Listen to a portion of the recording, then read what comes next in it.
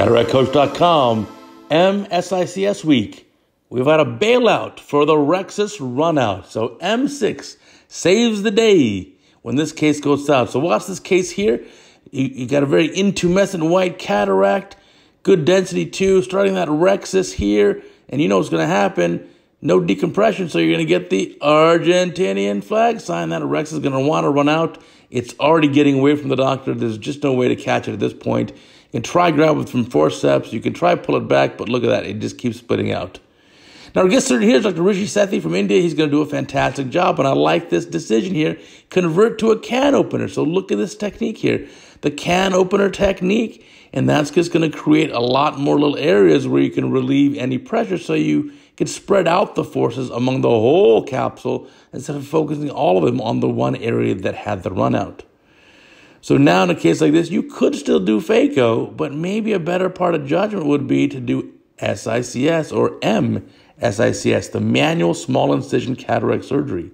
And that's what we're going to show you. The videos all this week are MSICS. And that's because it's a very important technique that you have to know. You can't be an only phaco surgeon.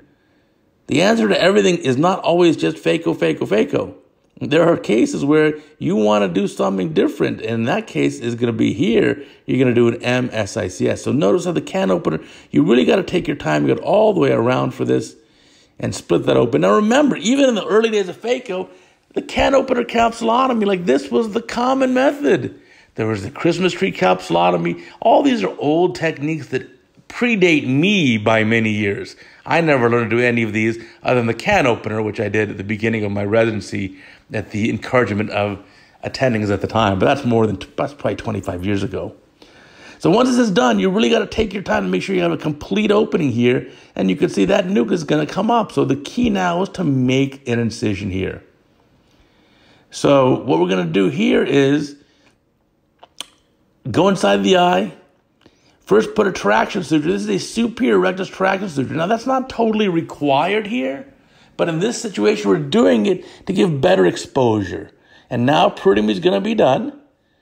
And now, if you're doing this under topical anesthesia, you need to add anesthesia. This is ideally done with a retrobulbar anesthetic. You can also do some subconjunctival or subtenons anesthetic, but you need to do more than just topical.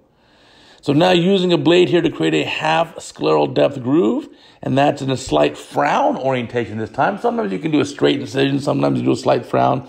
Key is that it's half scleral depth. It's about 1.5 millimeters posterior to the limbus, and you can see this is going to be a nicely tunneled incision. So tunneling into the cornea, about 1 millimeter into the clear cornea, and then also look at that, sawing it towards the sides, trapezoidal shape, right? Internal opening, a bit wider than the external. That's the trapezoidal shape. Key in SICS, trapezoidal shape of the incision and a good tunnel length. That's going to allow that incision to seal very nicely. Now you can go into the keratome and enter in here. In this case, you can see that this tunnel is actually probably 2 millimeters into the cornea. And that works too. So here we go. And now you've got a nice opening and this whole nucleus can come out of the eye. So a neat case where you had a complication of a runout rhexis from an Argentinian flag sign, an intumescent or pressurized cataract, and now here, visco expression of the nucleus, and there it comes right out the incision.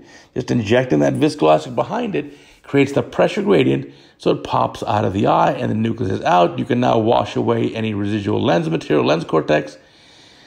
A lot of heme there. I would have liked to have controlled that at the beginning. Notice how the heme now goes inside the eye. So this is why doing a little cautery at the beginning sometimes can be quite useful to prevent that. And then this whitish cortex is pretty soft. It can be aspirated or simply just flushed out of the eye. So you can release the attachments to the capsular bag, and that should just flush out of the eye pretty quickly.